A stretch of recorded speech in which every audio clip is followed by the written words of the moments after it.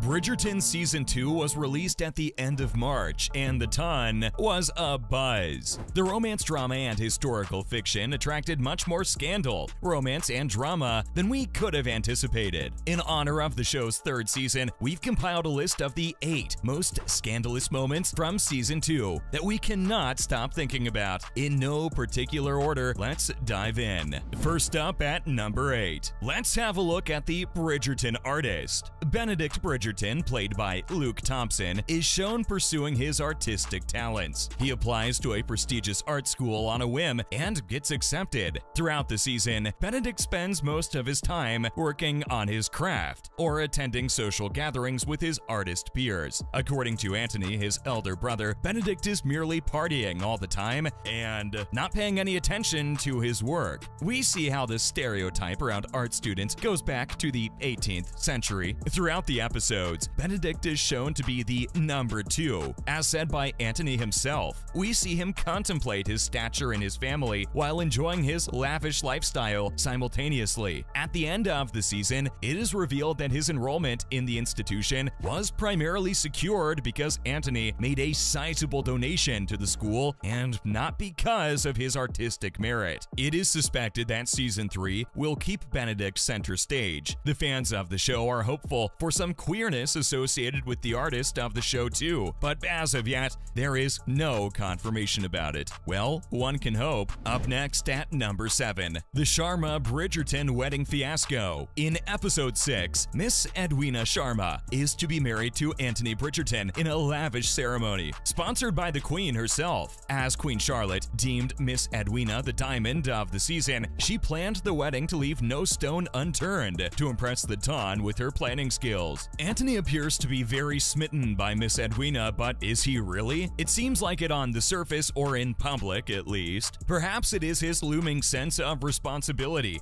that wants him to settle down with the most eligible bachelorette in the town. The courtship is brought to an end after Edwina finds out about the blossoming relationship between her elder sister and her betrothed. At the 11th hour, drama! The episode revolves around the Queen and the guest waiting for what's to happen after Edwina leaves Anthony at the altar. She realizes that her fiancé's feelings lie with her elder sister and walks out of the church. As she decides what to do, the guests are kept on the castle grounds and forbidden from leaving. Meanwhile, the Queen is fretting over her reputation, and Lady Danbury and Lady Bridgerton share a laugh at the absurdity of the situation. Next up, for some plotting and planning, Lady Portia's scheming to secure a fortune at number 6. Lady Portia has quite the journey centered around financial uncertainty this season. After Lord Featherington passed away, the new lord is coming to claim the household and appeared to have ruby mines in the United States. Throughout the season, we see her scheme and plot to hint at the new lord to take one of her daughters, Prudence, as his wife. The lady is relentless as she tries to change Prudence's simple-minded ways to make her more appealing to the new man. It is only after careful planning that she achieves to get the two caught by bystanders spending time alone. Lady Portia invents a story about their romantic wrongdoing and insists that they must wed. The plan works, but by the end of the season, it is found that Lord Featherington is in fact penniless, leaving her plotting to no success. Another steamy aspect is his hots for Lady Portia herself. The two plan to run away too, but she ditches him at the last minute. Not to mention at number 5, the catastrophic dinner with the Sheffields. The Sharma family tree expands as we see Edwina's estranged grandparents come into town after hearing about her betrothal to a Bridgerton man. Lord and Lady Sheffield arrive at Lady Danbury's for a meal. For backstory, you must know that Lady Mary, Edwina and Kate's mother, married a lowly clerk out of her own will, which led to her being written out of the family fortune. The trust fund will only be given to Edwina if she marries a high-bred Englishman. At dinner, the Sheffields accuse Lady Mary of wanting to snatch her parents' money after all this time, and the secret about Edwina's trust fund is revealed to her. This is the first Edwina's hearing of the trust fund, by the way, and the revelation is followed by her demanding an explanation from her sister come best friend, Kate. The chaotic dinner scene is also the first wedge between the Sharma girls, who have always appeared to be joined at the hip. Not to mention, at number 4, Lady Whistledown takes a crack at one of her own.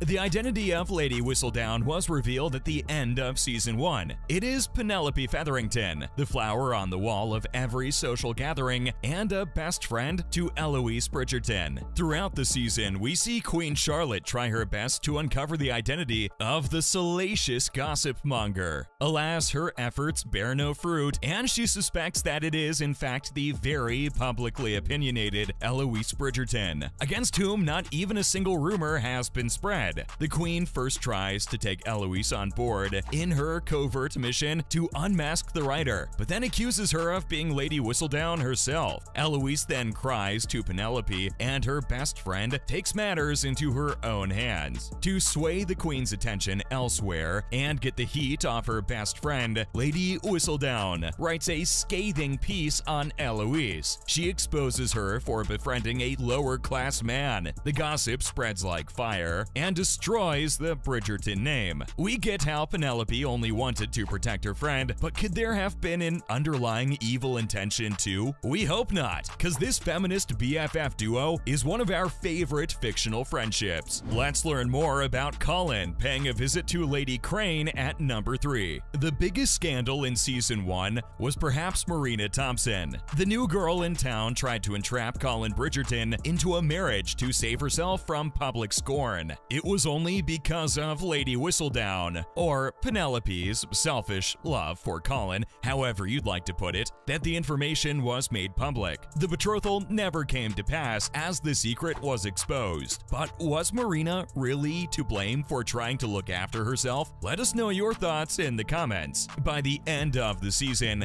Miss Thompson marries the brother of her dead fiancé. The baby she has is claimed by her now husband too. After all this time, Colin still seems hung up on Miss Thompson, his first love. In Season 2, he plans to visit Marina, now known as Lady Crane. His intrigue is met with disregard, and rightly so, as Colin tries to reignite the flame between them. As her husband invites Colin to stay for dinner, the former lovers bond, but Marina explicitly states how she doesn't have any intention of messing up her life, and that he must move on. At his departure, she also tries to inform Colin to take his interest elsewhere, hinting at Penelope Featherington. Following up at number 2, the Kate Sharma and Anthony Bridgerton entanglement. The focal point of Season 2 is the sizzling chemistry between the dusky beauty Kate and the very authoritative Anthony. The forbidden love between the man and his soon-to-be sister-in-law takes many romantic and intense turns. After the called-off wedding scandal and being shunned from the town, both families are thrust into spending more time together to not give the people more material for gossip. To satiate the rumors around them and put on a warm front, Lady Danbury and Lady Bridgerton hatch up a plan to host a ball by the Sharmas and Bridgertons. Around the time of the ball, no one shows up and the families end up dancing together in merriment and allow themselves some moments of reprieve. Kate, on the other hand, seems distraught the entire evening as she faces her sister's wrath